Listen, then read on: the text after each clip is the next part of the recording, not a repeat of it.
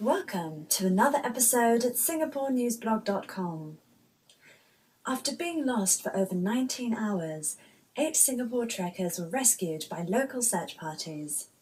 The trekkers were exploring the forest reserve nearby Kotatingi waterfall when they realised they'd lost their way.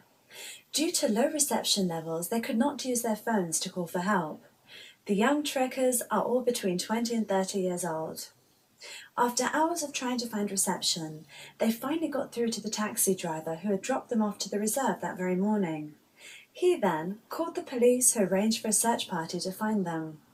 The party consisted of 25 people from the police and fire department, and also volunteers from the local village. When darkness fell, they were forced to postpone the search, but immediately resumed it when there was enough light.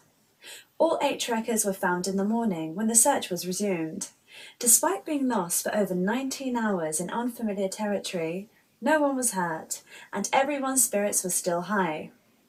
After they had been checked into the local hospital, the group was given helpful advice regarding how to stay safe when trekking and how to ensure they don't get lost again. The leader and teacher of the group was not discouraged from exploring the area again. For travellers considering trekking around this area, here are some helpful guidelines.